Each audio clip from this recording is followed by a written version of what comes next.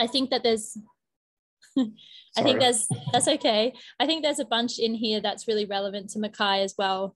But I guess always pretext it by saying that, you know, there'll probably be moments where you might think, oh, that's not so relevant, or that is relevant, or that's not as easy here as it is there. So, you know, there's lots of different scenarios. But otherwise, I'm just going to jump in. So, and tell you what we've been up to.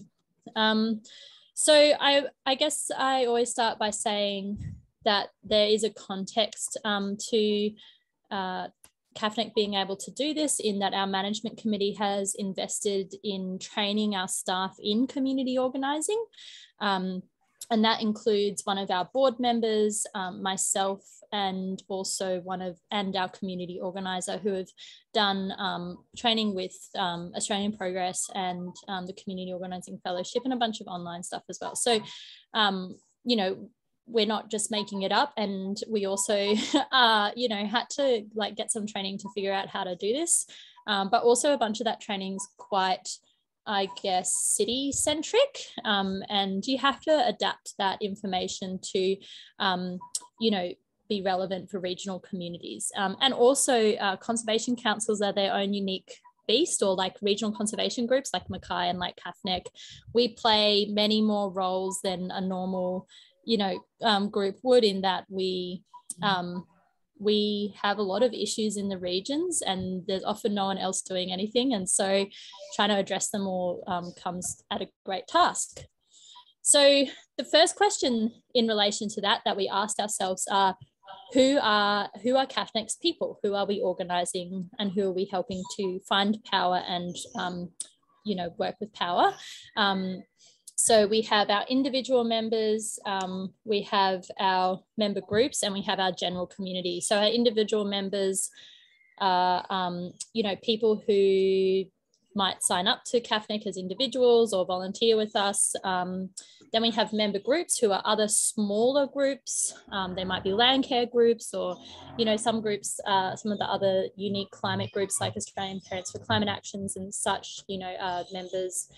And then we have our general community members, which are anybody and everybody who approaches CAFNEC about environmental issues, from my drain's blocked to someone's building a dam on the river that, you know, is on my country. And so there's a really broad range of issues that people come to us about. And, you know, as an environment centre, we also have a responsibility to help those people when they approach us.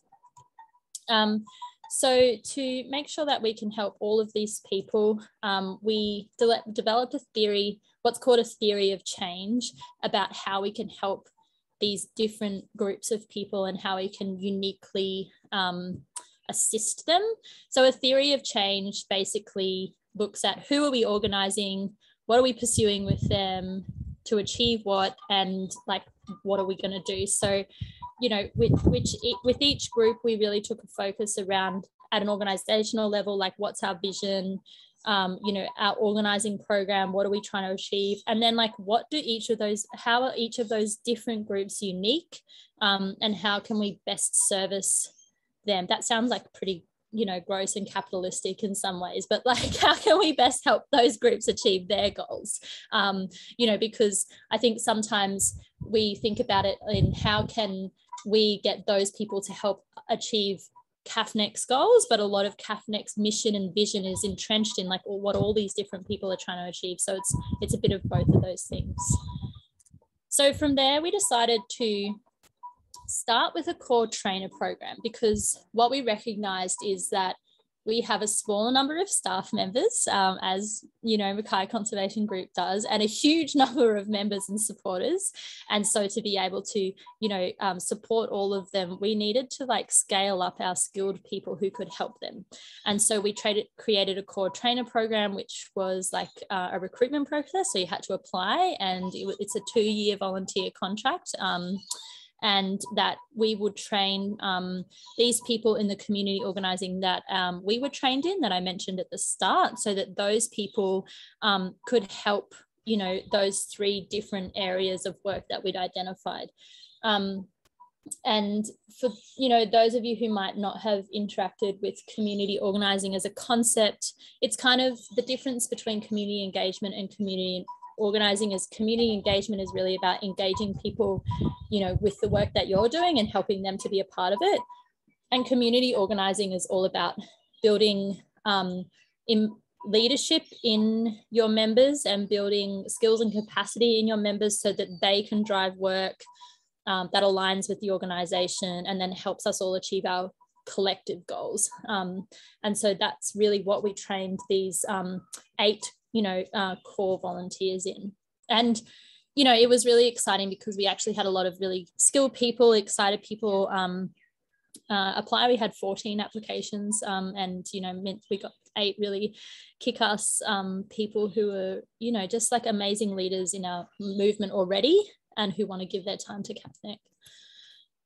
Here they are, their beautiful faces. So as far north as Cooktown and as far south as Mission Beach. So we really try to reach out to some of our more regional areas around Cairns and not be too Cairns centric. I'm really passionate about not being the southeast Queensland or far north Queensland. So a real different in ages and, you know, unfortunately didn't have as many men apply as we like, but, you know, we're trying to encourage more man folk to join us or, you know, non-binary folk, but it just, you know, that diversity is really important in that leadership as well. So our first stream is our CAFNEC volunteers. And so what we're doing with our individual volunteers is helping them to take part in the campaigns that CAFNEC has identified as our key priorities.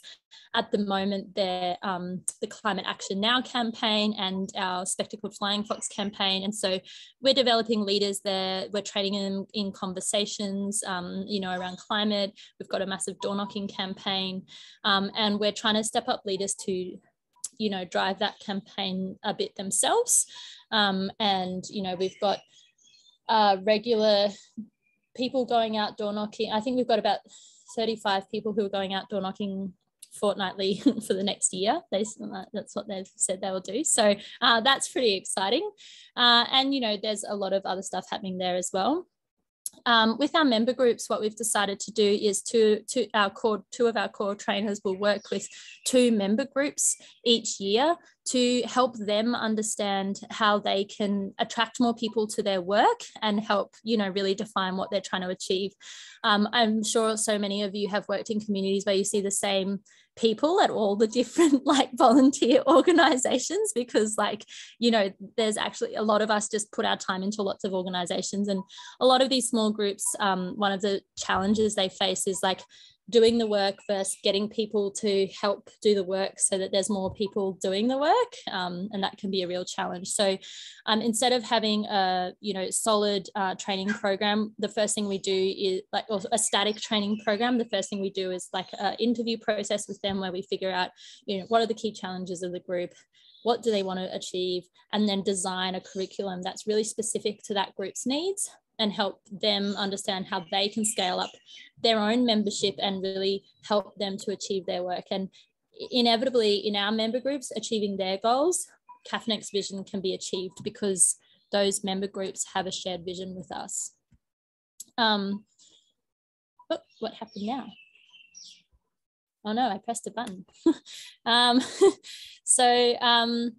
Well, that's a different presentation. Anyway, so our last, I just like stole these slides from a different presentation I did, my apologies. The last stream we have is what is called our rapid response team. So, you know, like I said, we have a lot of people approaching us to run campaigns on the environment, and like there are so many issues in Far North Queensland, and CAFNEC is just doesn't have the capacity to work on all of them, but also all of those issues are actually really important for the most part, and it's really essential that someone does something about it. So instead of just saying, sorry, we can't help, we say, these are the ways we can help. One of the most essential ways we can help you is training you in how to campaign so that you can run this yourself. And that's what what 2 of our core trainers do, is teach people how to run campaigns where we don't have the capacity to help run a campaign on an important environmental issue. So that looks like our core trainers. training our volunteers on our campaigns, 2 trainers training our member groups on the work that they want to do, and a rapid response team helping the general community with the issues that they have. So what are the results of this work? There's literally never any space in our environment centre because there's so many people coming and doing amazing work and having meetings, and it gives me so much inspiration and hope to see so many different ages and types of people there. We're starting to reach Cooktown and Mission Beach and Atherton and those places a bit more, but particularly Cooktown is exciting because that's really far from Cairns and a really unique community, and we've got, you know, some really new and fresh faces coming in there. Where do I see it going? I just want to see all of these places, you know, across Far North Queensland, having core trainers where I can help, you know, where we can help develop leadership, where we don't have the capacity to be on the ground, and, you know, that we can start building coalitions across all these areas. And the thing that's exciting about that is, you know, like that really builds, I think people can see remote Queensland in a way they might not have before. But also Far North Queensland's bigger than Victoria, I realised not long ago. So we literally just can't do our job unless we scale in this way. So that's what we've been doing. It's been going well. I've learned a lot and happy to take any questions.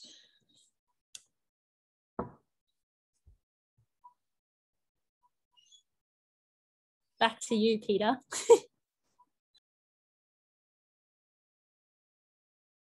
Muted. Yes. Okay. Yeah. So I don't know. I found that extremely exciting. I think it's like something that environment groups really need to do to regenerate and you know, encourage more people to take part in the work that we do. So I'm just, you know, I'm really keen to hear from anyone else who's here on the meeting to, you know, with any questions for Lucy. Okay. So we've got one in the room here, so from Brooke. So I'll just switch the camera around so that you can see her. So Brooke, do you want to just step up and, yeah, so people can see it? Yes, you talk about door knocking every weekend. What sort of door knocking is it? Is it to recruit members for your group, or are there specific projects you're working on? A good question. So that's our climate campaign, and we've called it the Our Climate, Our Way of Life campaign. And what we're really trying to do is, you know, in the past, the door knocking we've done on climate change has been focused around elections and, you know, shifting votes to, you know, influence climate action, but, you know, have found that really makes it kind of like a political issue rather than a social justice issue and an environmental justice issue. So we've decided to try and like do 2 years of door knocking at a minimum on climate change, where we actually just go out and listen to people about climate change and get an understanding of, you know, how they're being impacted and like what their issues are. And then we get them together to do a climate safe visioning session in their suburb after 2 months of door knocking in that suburb. So, and we also get the Climate Action Now signs up on fences and around in the community, so we can start creating that visual demand for climate action. And here in Cairns, yeah, we have, you know, a lot, like we don't have extraction up here, like fossil fuel extraction. We have mining, but different. And, you know, everyone's job depends on the environment. So it's pretty easy to talk about the impacts of climate change. So it's not so much about recruiting volunteers, but we do recruit volunteers on the doors to be a part of their campaign because, yeah, there's a lot of people who are ready to get active.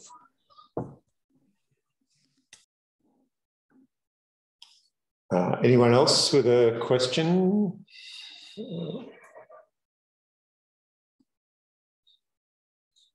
So I've got a question. Lucy, could you talk to us a little bit more about the recruitment process? So how did you go about finding those people that, you know, those really kick-ass people that you said you found in the end?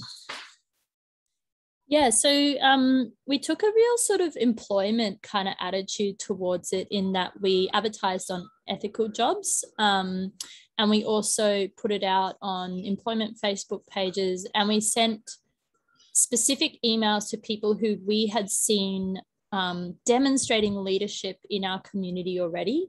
and invited them to apply as well. We did the advertising for, you know, for the positions, I think for 3 weeks, and we interviewed people after that. And then based on those interviews, offered people the positions. I think the most successful part was the pre-work we did in talking about the vision that we wanted to create, and, you know, saying to people that, you know, that we really need to do something about climate change. You're already a leader, and this is how you can help scale up action in our community. And yeah, I think everyone can get excited about that. But the other thing is that the thing that I said, I think that often convinced people was, you know, community organising is changing the way we're doing advocacy in Australia.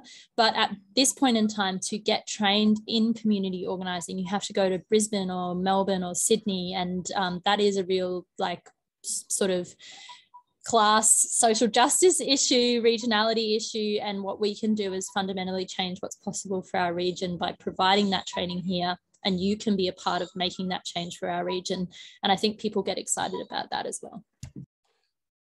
Thanks. Yeah, no, that's true. And it's like everyone, as I say, it costs us a lot more to do things like that. I see that you're unmuted, Faye, up there in the Whitsundays. Do you have a question to ask?